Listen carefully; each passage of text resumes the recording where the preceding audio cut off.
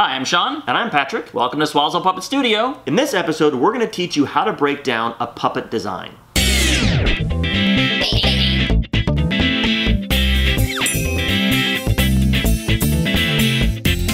For the first season of Swazzle Puppet Studio, we are partnering with a very talented artist and illustrator named Eric Scales.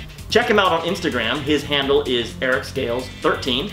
The puppet we're going to be making is a character that he's created called Eric the Elephant. The cool thing about the particular design we've chosen is it's not going to be an easy translation. It doesn't look like a puppet as people think of them. So by choosing a character that doesn't translate very easily into puppetry, we think it will present very unique challenges and show you how to make a puppet that isn't just a ball with a mouth. We're going to build Eric the Elephant. So the very first thing that we want to do is break down this design.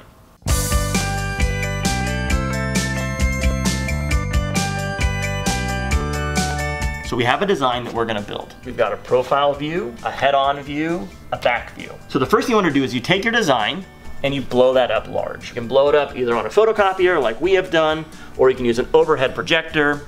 Now these are blown up to the scale that we think our puppet is going to be. Here's the thing about puppets. They're not as big as you think they are. Most people, when they build their first puppet, tend to build the puppets larger than they need to be. I think there's this idea that puppets are big, and that makes sense because where have you seen puppets like this? Well, you've seen them on television or you've seen them in the movies, and so you're used to seeing them larger than life. So the idea is that puppets are really large, but actually they're not. They're very small. And the reason why you want to make them small is because they're going to be on your hand. And this is where your performance is going to come from. And the bigger this gets, the harder it is to control and the less nuance you're going to get. So hot tip, make your puppet smaller than you think it's going to be. Don't worry, you think it's too small? Trust me, it's going to get bigger. The more you add fleece here, foam there, feathers, whatever, naturally puppets will get larger. Let's break down this design. In this design, start to see what shapes are here. And once you understand the shapes, you'll have a better sense of the best way to approach this build. I look at this and I go, well, what do I see here? I see a circle. There's a basic circle here. And then there's this topper, it's a bit of a kind of like a pear shape. The circle will be important because this will be one of the first shapes that we build when it comes time to make the body. I feel like it kind of comes a nice little shape like this up here. We'll need to start figuring out what's happening with this trunk. So this trunk, there's something here is gonna connect. Now this mouth is giving me a bit of a clue, and already as I just kind of do this, something tells me maybe what's happening with this mouth, it's actually gonna come around like this. So it feels a bit like the same character. It's a little dimensionality here. We see that he does have a nice lip. We're gonna give ourselves a little bit of a lip here as we turn this into a 3D form. We will have to find a way to make the trunk make sense in relation to the eyes. This area here is pretty close together. Let's look at this design up here. We can see that this is kind of tight together. If I just take a segment of it, maybe from the front, it has a shape like this to it. Now the ears, we want to give the ears a little bit of fullness as well.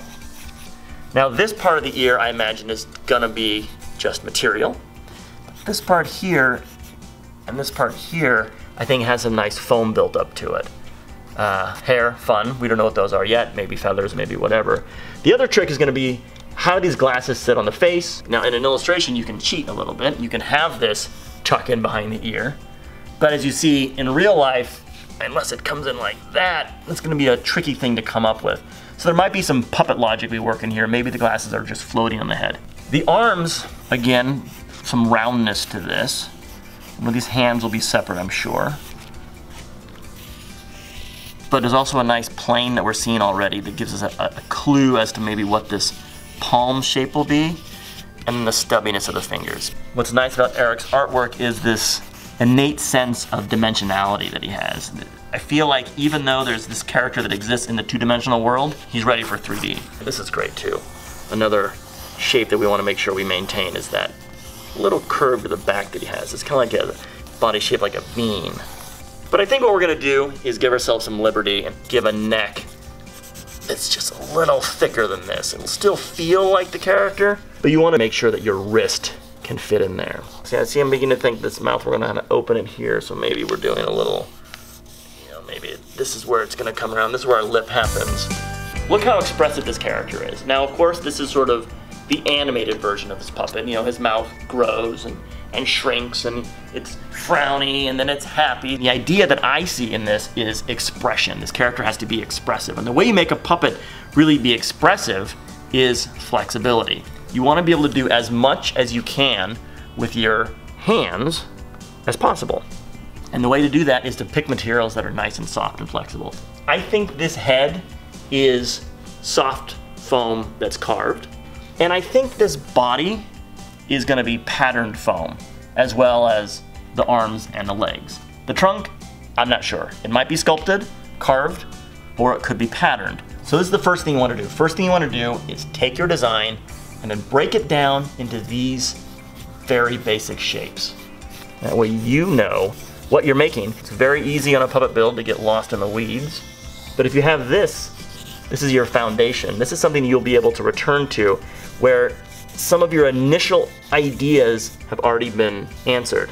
Your design has been broken down, and now it's time for puppet building to begin. Don't forget to like and subscribe, and don't miss a single episode. I did like what you liked with the head here, the nice